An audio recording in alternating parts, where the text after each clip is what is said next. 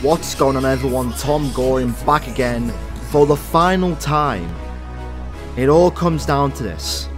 Welcome back to the finale of the F1 2020 My Team Career Mode series. I say finale because this might be the last ever episode, I am not sure. But it all comes down to this. 2 drivers, 2 different cars, 1 more race to decide the World Championship. As you can see, the Drivers' Championship is still to be decided. We are, I believe, 15, actually not 50, is it 15? Yeah, 15 points ahead of Lewis Hamilton. Because if you didn't watch the last video, please go and watch it. That video changes the entire series. Thanks to Lewis Hamilton's DNF, we now lead the championship for the first time all season, and we might be the ultimate opportunists to rob the World Championship at the final race.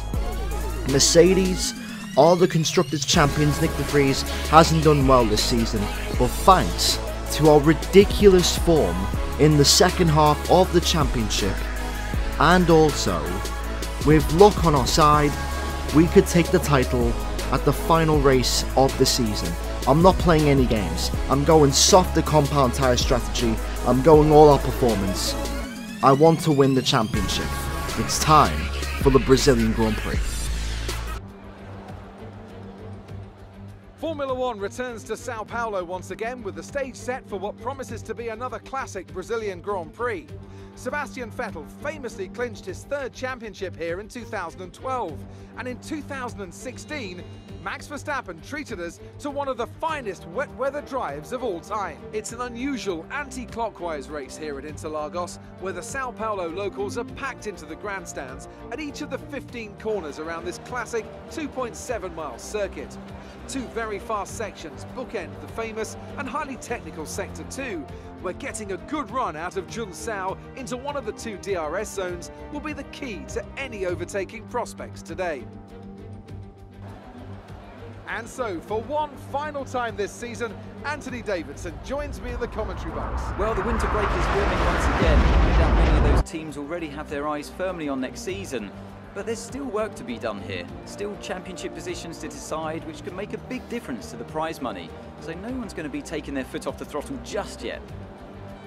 It's time to see how our drivers are stacking up after yesterday's exciting qualifying session.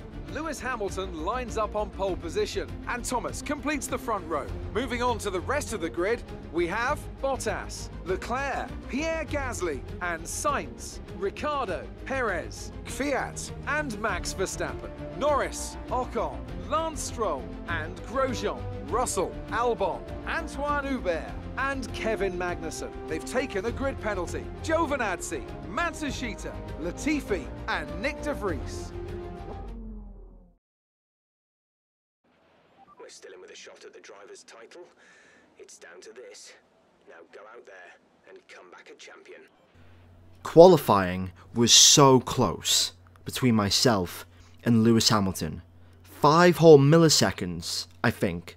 Is it milliseconds? I don't know. It's either 500ths or 5,000ths of a second that separated me and Lewis Hamilton in qualifying. But Lewis Hamilton has gotten pole position in today's Brazilian Grand Prix. The permutations are literally quite clear.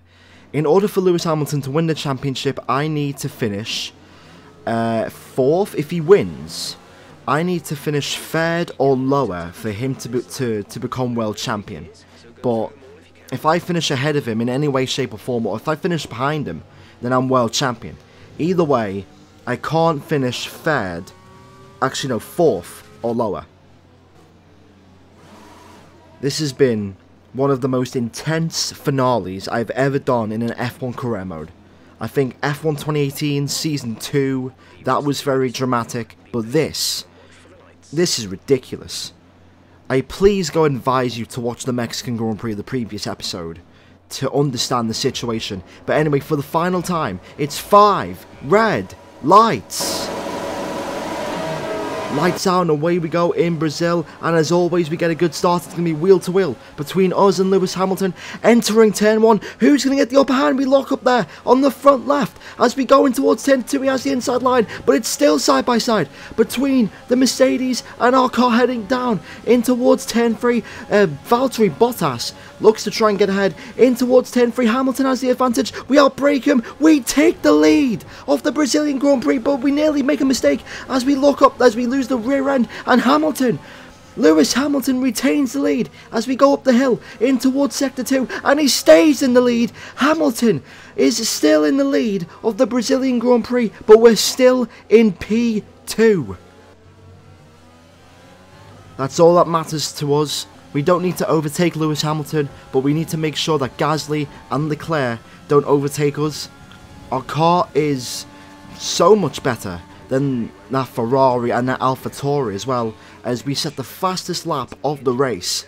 And right now we're just trying to trail Lewis Hamilton's pace, and then eventually when it comes to maybe the pit stops, overtake him. But if he does decide to push, then we need to really force him and overtake him. It's been like this for like the last 3 laps. We're slowly but surely starting to extend the gap on Charles Leclerc. We had a red sector 2, but I do feel like we might get the overtake done here right now. Here we go, DRS. I'm not going to put it into overtake yet. I want to save my ERS. Around the outside, nah, we're going to tow with him a little bit, but if we are losing time to Leclerc, then I guess we have no other choice than to actually make the move. Again, we have DRS rich mix. We're not going to use the ERS, we're going to save the ERS back to standard. Around the outside, we're going to do the switch back. Oh, he has it covered though. Lewis Hamilton has covered us so far in this race. We're extending the gap to Leclerc, but we're closing in on Hamilton. It's a 10.5 outside into turn 1 once again. We're going to wait.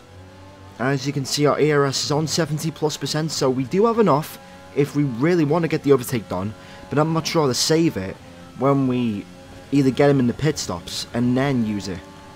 He slightly goes defensive again, does Lewis Hamilton around the outside. We're going to try and use switchback though, but again, he's doing a nice job of covering us off there. Right, come on. The gap is now a second. I need to really start this overtake. If I want to win this race, this is where it must count. We're going to go on lap 14. Actually, no, we're going to go now, even this next lap, to go onto the hard tyres. Here we go. This is where the race is going to be won or lost. I am keeping up with Lewis Hamilton, but Leclerc is closing in. What is Lewis Hamilton doing? He's pitting, we're pitting. We've got to do what Lewis Hamilton's doing. We've got to catch him off guard. If we want to win this race, we must not let Lewis Hamilton into our sights. He comes in, Leclerc's in as well. Leclerc, Gasly's in as well. This could be the difference. Are we going to win this race? Slow stop. There's Lewis Hamilton. We're ahead of the Mercedes. We are in the lead of the Brazilian Grand Prix, and most importantly, ahead of Leclerc and Grosjean, and ahead of Lewis Hamilton. We're in the net lead of the race. It was the most important thing to come in at the same time, because Leclerc and Sainz and Gasly, I think, has made the difference in us winning this race. Lando Norris is out, and there's a safety car in this race. Very interesting. All game, since this game came out, the safety car has came out at probably the wrong time, especially after pit stops.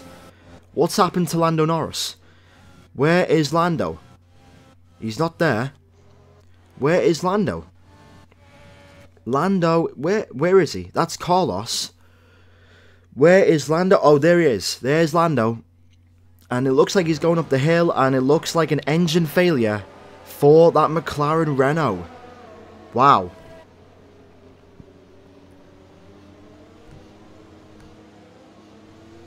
I am fully focused on nailing this restart.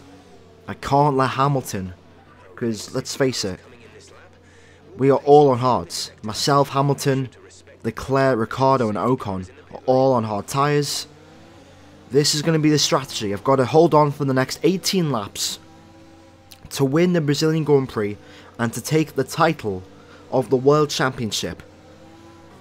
Got to wait until the safety car is in, warm up my tyres, and go. Right, we go now. And I think, I don't think I've done a good job there of getting rid of Lewis Hamilton, but we've done enough to retain the lead of the Brazilian Grand Prix. At least it wasn't like, you know, Maranello. Mugello even, when there was a massive pile-up. But we've done enough to secure the lead. The gap is slowly but surely starting to extend between myself and Lewis Hamilton. 1.6 seconds now.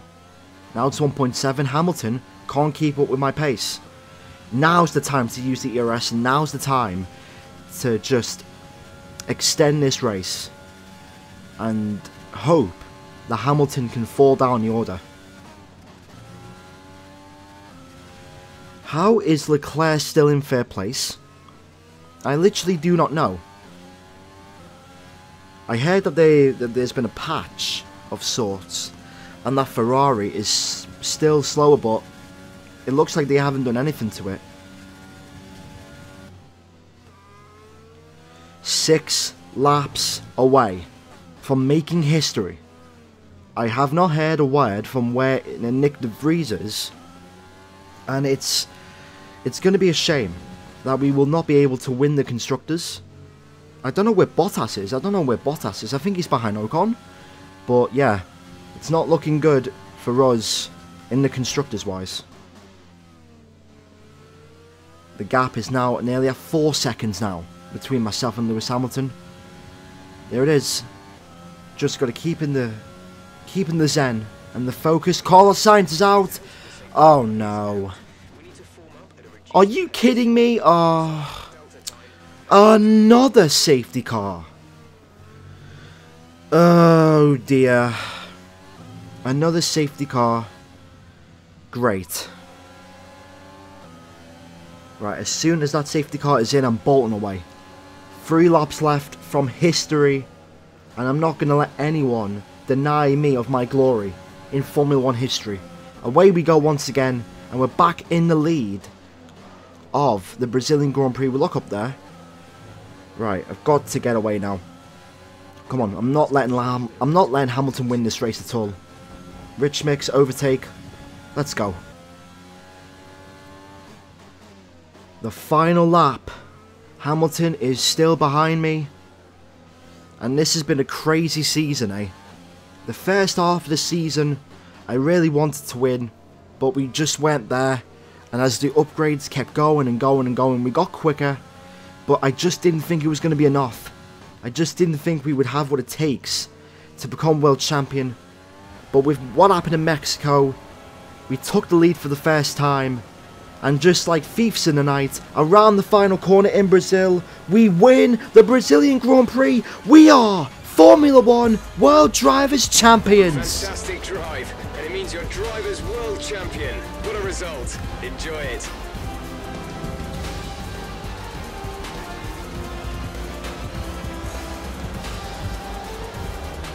And so the celebrations begin, and well earned they are indeed. It may have looked simple at times, but as any racing driver will tell you, competing at this level, at the very top, is anything but simple. There's no counting them now then. We have a new World Drivers Champion. Victory today then, but bittersweet emotions I'm sure, as the championship slips through their fingers. Even so, what a fantastic final race of the season this was. So Anthony, what made the difference out there today? Well, the safety car completely changed the race, didn't it? It's hard to say exactly what would have happened without it, but there's no question that they came out of that situation in a good position.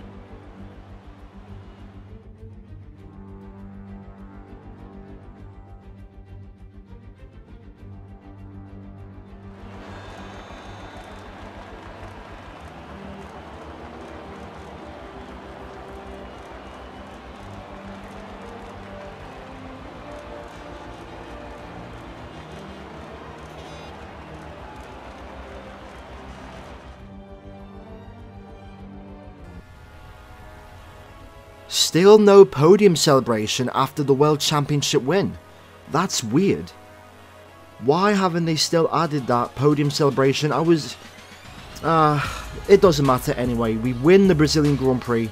Lewis Hamilton in second, Nick de Vries 12th. I mean, he did start last anyway, so I can't really blame him. Decent drive there. Charles Leclerc, podium for Ferrari. Wow, that's weird. Max Verstappen there it is. It's official by 23 points. We take the World Drivers' title. Mercedes are unfortunately the Season 2 Constructors World Champions.